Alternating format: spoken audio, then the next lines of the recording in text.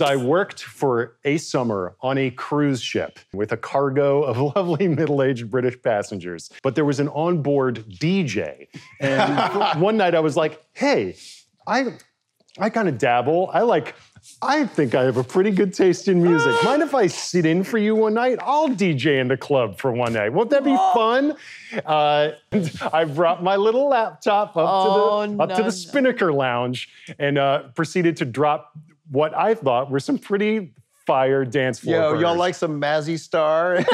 Some good, I think, disco jams. Some stuff that I thought were crowd pleasers. And when they came to make the requests for these songs that I did not have, the vibe turned aggressive immediately. This guy looked me dead in the eyes and was like, you nugget.